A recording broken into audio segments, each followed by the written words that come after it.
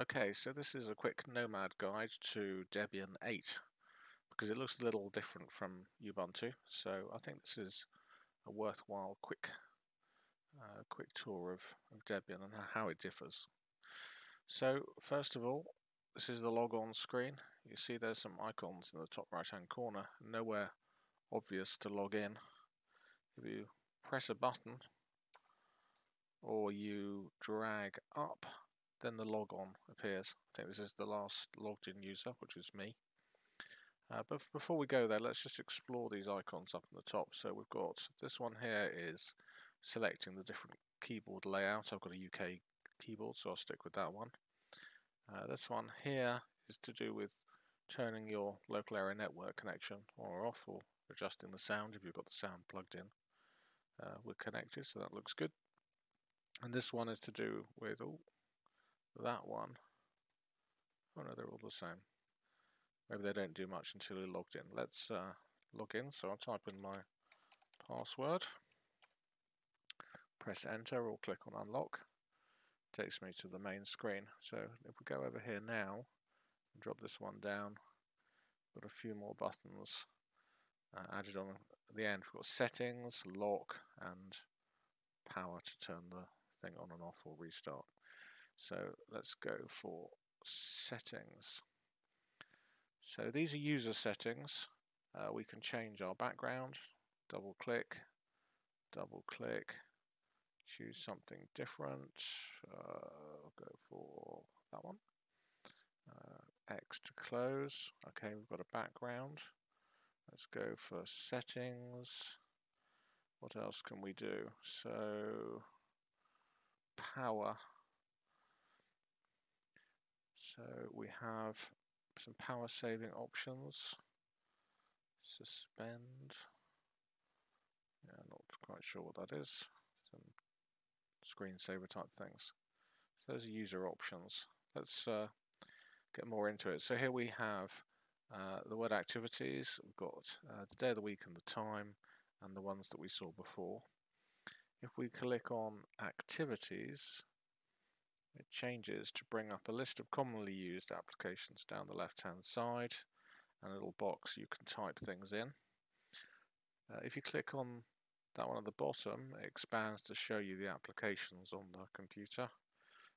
Mouse scroll wheel to go up and down, or you can just type the name of an application into the box. So let's do the standard ones. Let's go for users. So this looks like Ubuntu. In order to get anything done, we have to unlock and make ourselves administrator. So we type unlock, we type in the root's password, which is something different. Try that. And now it's unlocked, and now I can add users. I can change their passwords. I can do that sort of stuff. Let's get rid of that. That's definitely worth some points. Other settings, click in here. First of all, we'll go for user settings. So if we go tweak, there's a tweak tool. And the tweak tool, when you double click, allows you to adjust the appearances of the environment, but the critical ones here, you might find others. We've got startup applications, might have something in here, or power. When laptop lid is closed, I'll just have to move this window over a bit. Suspend, so that's the security risk, because your computer would go to sleep, somebody else could come over and lift the lid and it would unsuspend and you'd still be logged in. So that should be log out. Might be worth a point. And there's probably some other options in tweak tool. Now getting further in, if we want to get a terminal, click on activities to get the search, type in terminal, double click on terminal, and we have a terminal as ourselves. Now in order to get useful stuff done, we need to be root. So normally you would type sudo su minus enter, and it would prompt you for your password and become root, but sudo by default is not installed on Debian. So you have to use the other command, which is just su space hyphen. And now it's asking you for the root password, not your own password. So I'll type that in.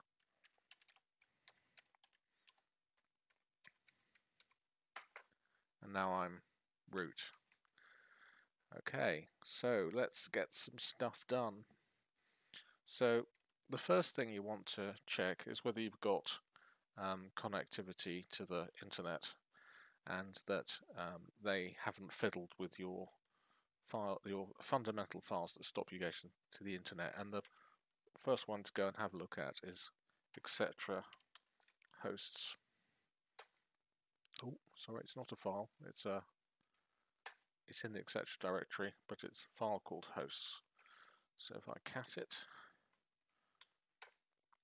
I can see etc hosts, and there's nothing unusual in there. We might find that they've added extra entries for Google or other useful places and given them funny addresses. So we can give an example of that. If we change the hosts, here we are in hosts. If we make 127.0.0.1, if we make that www.google.com in here, and save and exit, and if we now go, let's move, can I move that out of the window? Yes, you can. Activities, Firefox. Okay. Let's just get rid of a few startup windows. Okay. So let's go to Google.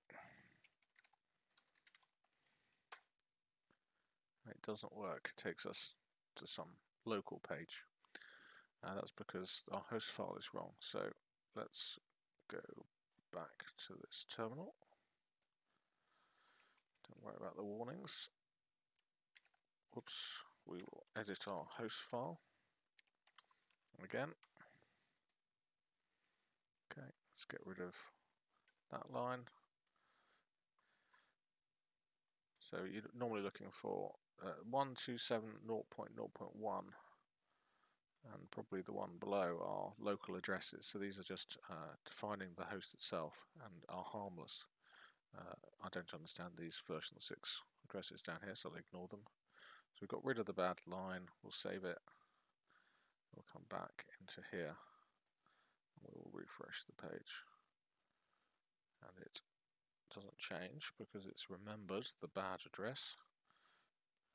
Networking restart. Okay, well, let's try that here. And we're back at Google. Okay, so that's how to get out of a bad host file. So the first thing we're likely to do is want to update our system. Now, the command you use to do that is apt-get. Right. Now, apt-get is dependent on a configuration file which lives in etc apt, and the file is called sources.list.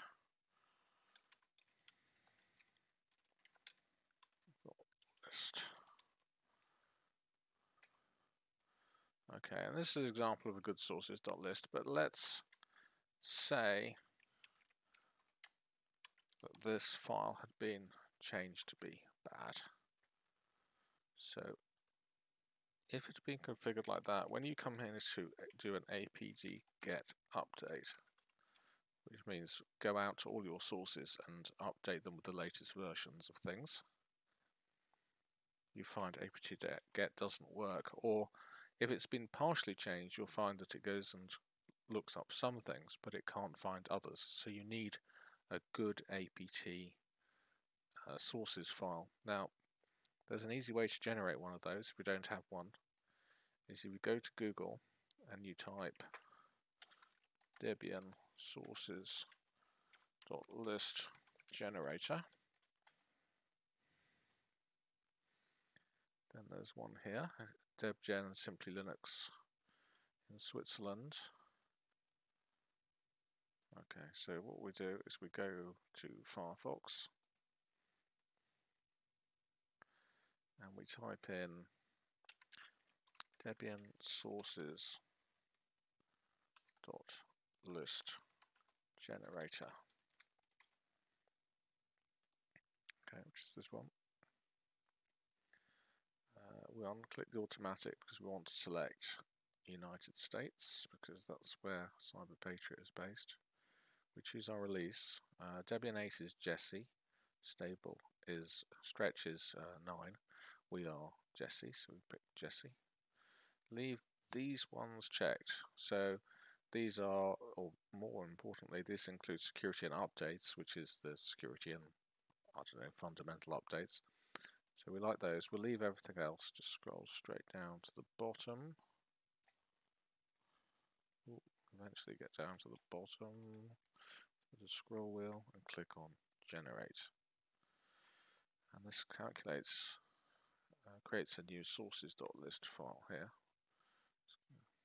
Slightly bigger than the Windows, so select in here, Control A, Control C.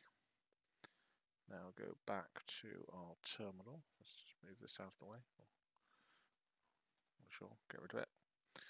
Gedit, etc. apt sources.list and replace what's in there with what we've generated. So this should say Jessie in various places, which it does, and it should say security in various places, which it does. So that's looking hopeful. So we'll save that, close it. Oh, save and close it. And now we're back here. So apt get update, and now it can go out to those various sources and find the latest packages and update its local database. It doesn't install them at this stage. It just gets a reference to all the new ones, so you know what you can install and where you're going to get it from. So just let that run through, and there it's done. And then you can do an apt get upgrade. Whoops,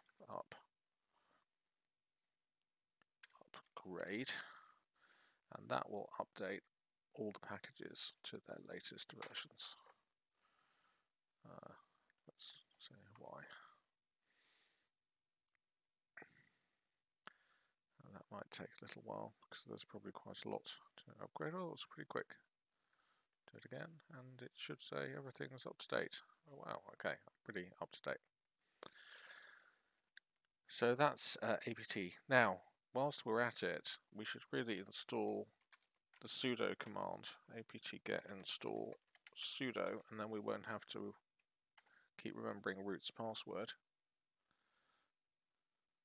So that installs sudo, and then in order to make myself a member of sudo, I have to edit etc group to find the sudoers, which is this list here. Oops. And add myself on. Okay, I could have used gedit, I used vi there. So now I can't exit. Now back to being me, I can type sudo su. It warns me that this is a scary thing to do, but asks me for my password now. Okay, now this is quite subtle. So the first time you install sudo, it doesn't reflect changes. So in fact, the way it works is that I've changed my group and it hasn't recognized that I'm in this new group. So what you need to do is log out. So let's click on one of these buttons. It's maybe lock, and then we'll try drag up, log in again.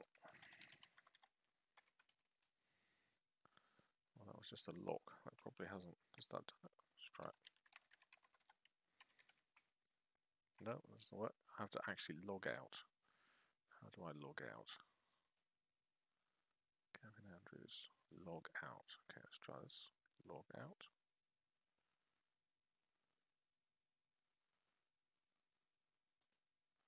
Log in. My password.